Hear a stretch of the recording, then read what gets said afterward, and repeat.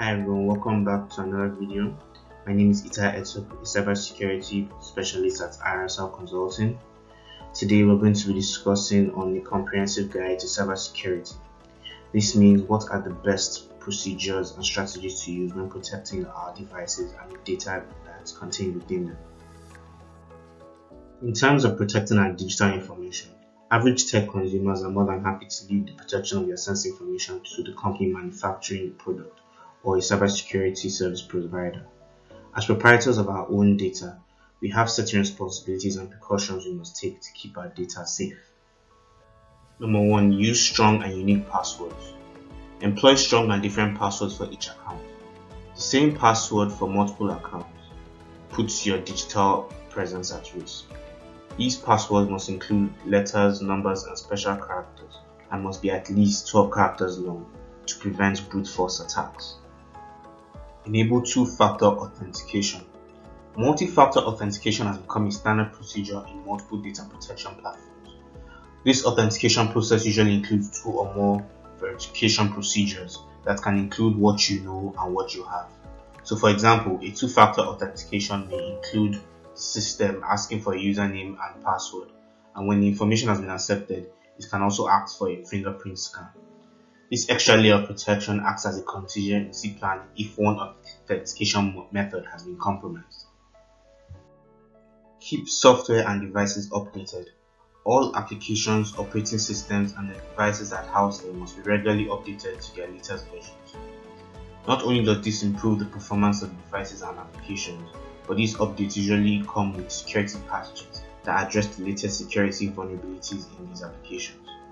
Most of these manufacturers release these updates on a monthly basis, so always be notified of their releases.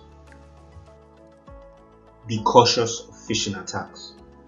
Phishing is a popular technique among cyber criminals that involves sending fraudulent emails to victims embedded with malicious links or documents. The aim is to trick victims into clicking on the link or download the document, thereby installing the malware into their device. Look out for grammatical errors and misspellings in messages or emails sent. Also check the IP address and be sure it matches the address given in the email. Use secure Wi-Fi networks. All Wi-Fi networks must have strong, unique passwords. Sensitive transactions like bank transfers and sending critical emails should not be performed in public Wi-Fi. Since public Wi-Fi are usually logged in and out of frequently by millions of users, they have weak security posture. Hackers use techniques like man-in-the-middle and IP spoofing to intercept data being transmitted. Be wary of social engineering. Attackers usually perform social engineering to get victims to release sensitive personal information and eventually perform attacks against them. Do not divulge information like location of sensitive data and financial information without verifying the identity of the person requesting for it. Passwords and bank card information should never be revealed to anyone, because even financial institutions do not ask for such information, so be aware of anyone who does. Regularly back up your data. External hard drives and cloud storage should be used to back up all data. If data theft or compromise occurs, that information can always be restored without complications. Note that the same way our frequently used devices are regularly updated and patched, the same must be performed on all backup devices and applications to maintain their hard security posture. Use reliable security software. Use industry standard antivirus and anti-malware software on all systems to prevent malicious infections. Regular updates and upgrades must be performed on these software to protect them against new and evolving threats.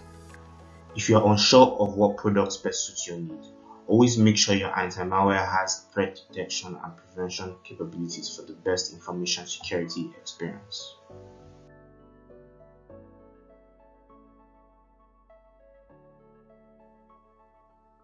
Educate yourself on cybersecurity best practices. Train yourself and loved ones on cybersecurity standards and best practices. Attend awareness programs to learn about training threats like phishing, social engineering, and malware. Make it a habit of using strong passwords. Configure multi-factor authentication and be cautious when transmitting sensitive information. In conclusion, remember, cybersecurity is an ongoing effort that requires continuous monitoring, evaluation, and implementing best practices and staying proactive always reduces the risk of data breaches and protects your sensitive information.